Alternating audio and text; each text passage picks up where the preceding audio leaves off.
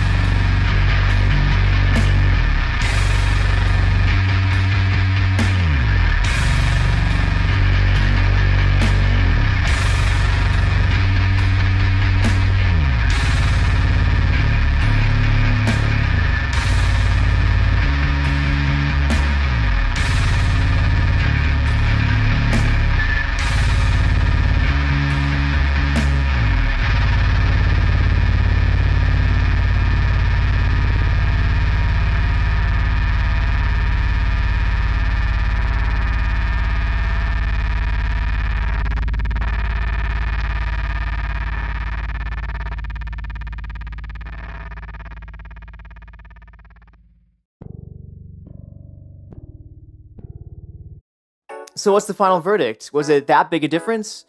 Can you think of any other cool tone ideas? Let me know in the comments. The Bryce bass can be active or passive, but for the sake of comparison, I had it on active to match the active Ibanez. And both of their 3-band EQ knobs were kept at middle position.